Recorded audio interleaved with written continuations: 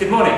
As you know, here at the ABC we are very interested in creating digital movies, and this is my entry for next year's digital Oscar. I want to get it in early and be ready. I want to talk to you about IGCSE investigations.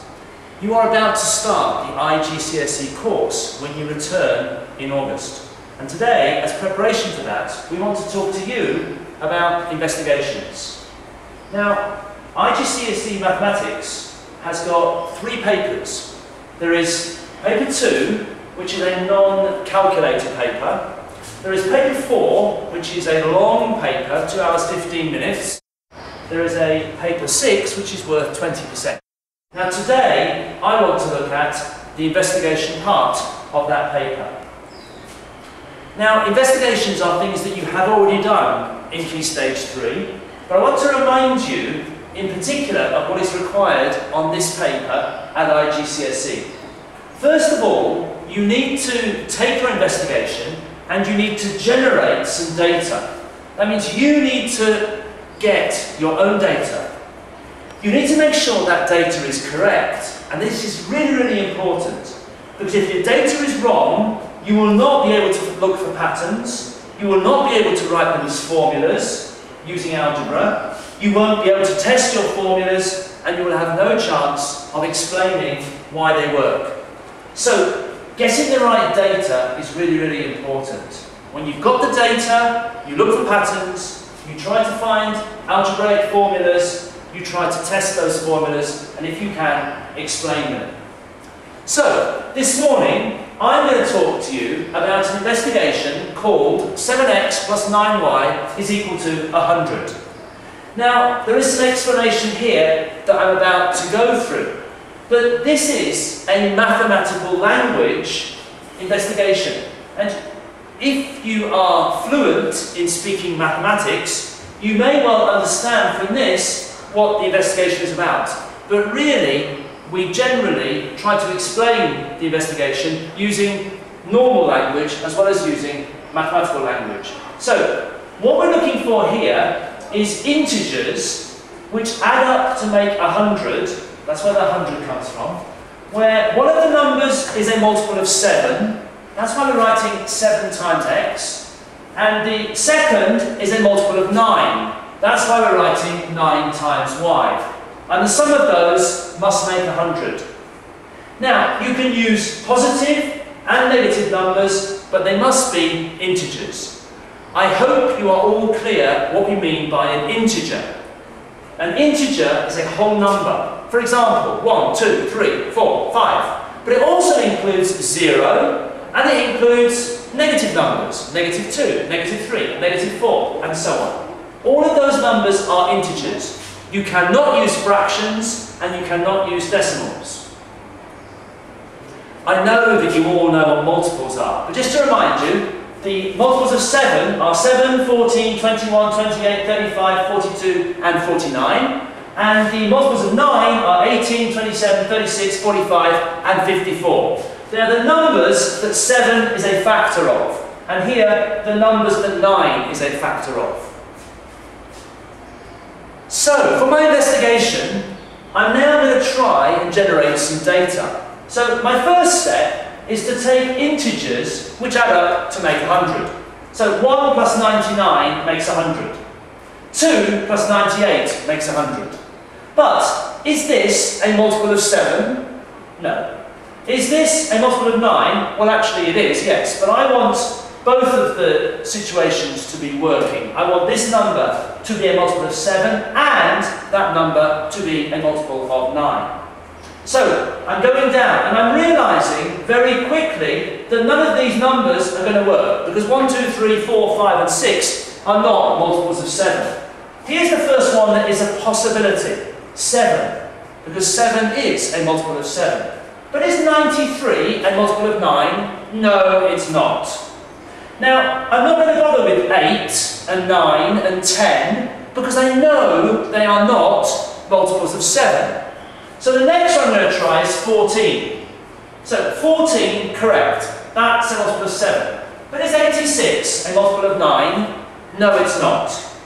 21, of course, that's a multiple of 7. Is that a multiple of 9? Is 79 a multiple of 9? No, it's not.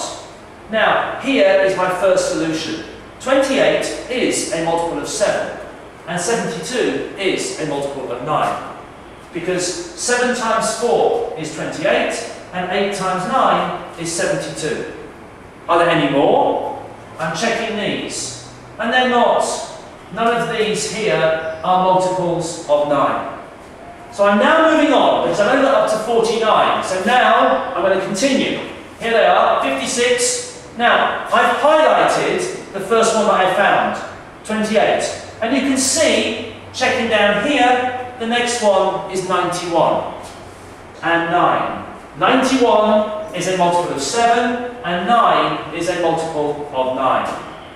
So I've now got two different solutions. 28 and 72, and 91 and 9. How many solutions are there? Well, I've got 28 and 72, and I've got 91 and 9. I'm asking the question now, how about minus 35 and 135? Is that a solution? Does it add together to make 100? Well, yes it does. Is minus 35 a multiple of 7?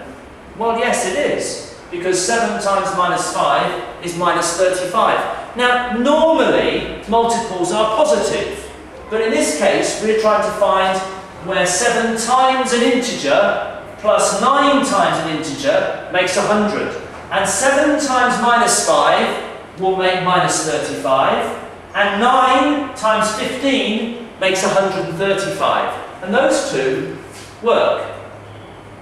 So, let's go back now and just look at two of these solutions. First of all, the 91 and the 9.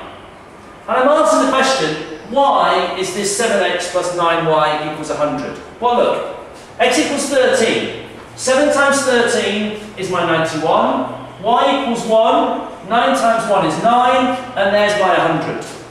And now, minus 35 and 135. X equals minus 5. 7 times minus 5 is minus 35. And then 9 times 15 is 135. And that gives me a total of 100. So you can see that x equals 13 and y equals 1. And also, x equals minus 5 and y equals 15 are where 7x plus 9y is equal to 100. And we can find these solutions by looking at these multiples here, multiple of 7 and multiple of 9, which add together to make 100. Are there more? Well, we've found 3 so far, and there are more. Can you find them? Well, you need to go through and you need to look for them. However, we aren't going to continue this particular investigation. If we were, I could go through and I could find the different x and the different y integers where 7x plus 9y is equal to 100, and I could actually see a pattern in them. And I could write an nth term formula for them in terms of the x number and in terms of the y number. Why am I not continuing? Well, I'm not going to continue because you are now going to do a very similar investigation, except you're going to be using a different formula. You're looking for where 7x plus 11y is equal to 100.